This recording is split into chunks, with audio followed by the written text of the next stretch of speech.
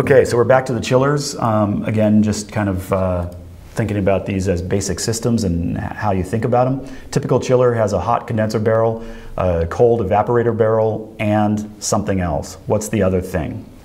All right, we talked about how there's a barrel. For some reason, they are on their sides. Whenever you say barrel, I always think they should be standing upright, but in fact, they're on their sides usually. So it's this big box, and in this big box, I've got kind of a coil-ish thing happening there, and then a coil-ish thing happening there.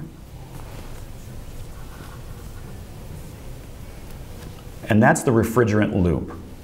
So this is a pipe filled with refrigerant. And we're going to have a compressor right down here and an evaporator right up here. They're probably not actually in that location. They're slightly different. Like the actual design of these things is a little odd, but you get the gist of it, I think, from this. And that compressor is going to compress that material, that refrigerant material, and make this very hot. So it's the same refrigerant material in this pipe, but now it's very hot. And we know that's going to be the case because there's a relationship between pressure and temperature. And then at this evaporator, we're going to let the pressure off, and this refrigerant, same refrigerant, is now very cool as it goes through this coil.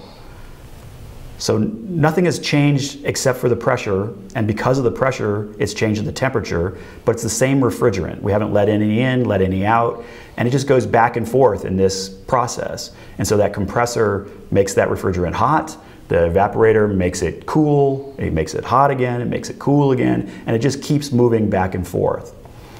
So this cold barrel over here has cool water in it. So this is cool water.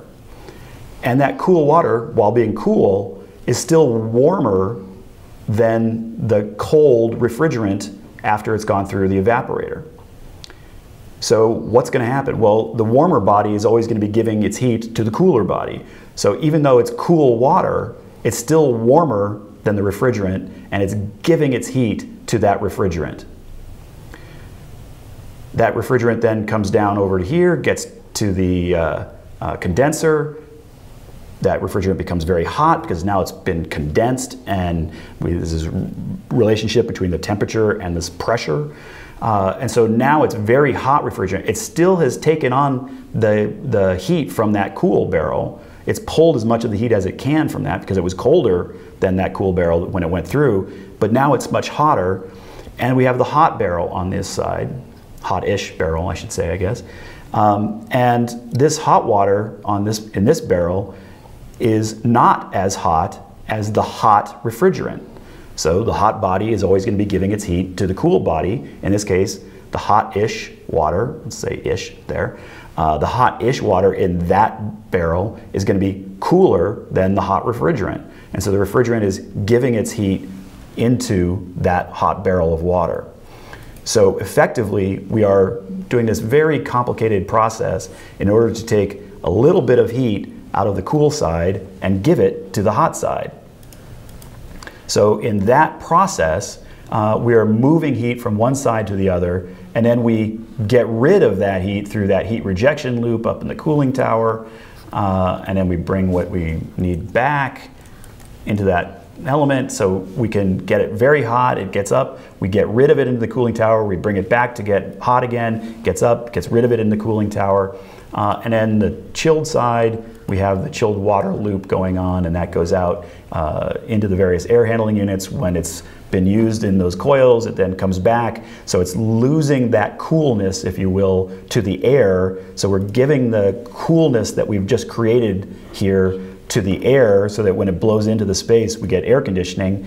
But then that the water in that pipe isn't as cool anymore, so it's coming back. It's still cool-ish, but it's not as cold as it was, it's not as chilled as it was, so it's coming back. It's essentially bringing the heat of the room where the people are, where the air handling stuff is happening. So there's the people doing whatever they do, and the air is blowing around them, and the heat from them is being given to the chilled water pipe in that coil, and then that coil is bringing that heat back down to this barrel, and then it's giving that heat to the cool side of the refrigerant, which is then getting compressed, and giving that same heat off to the hot side of the refrigerant, which then sends that heat up to the cooling tower and eventually sends it outside.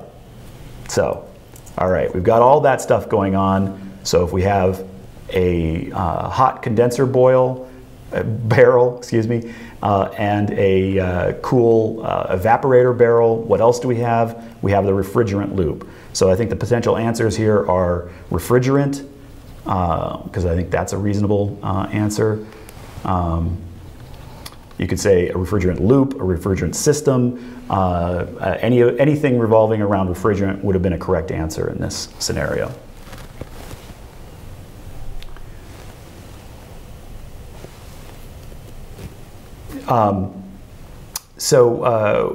One question came in, which is talking about compressors versus condensers.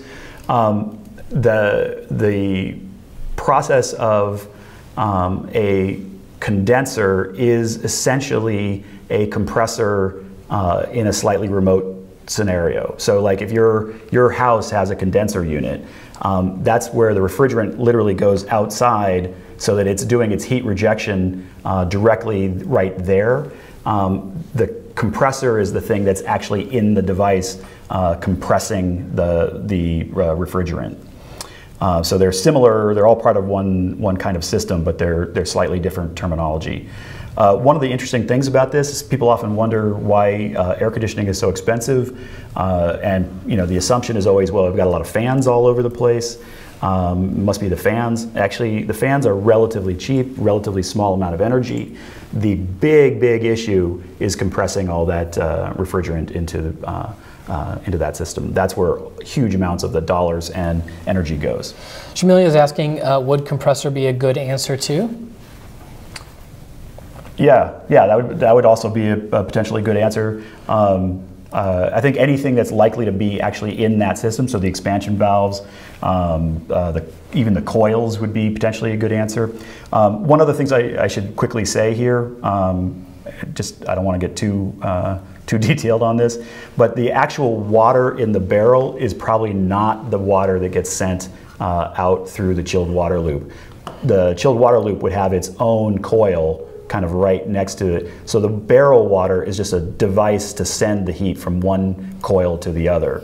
And the same thing would be true on this other side. So it's actually two sets of coils in each barrel, the refrigerant coil and the other one.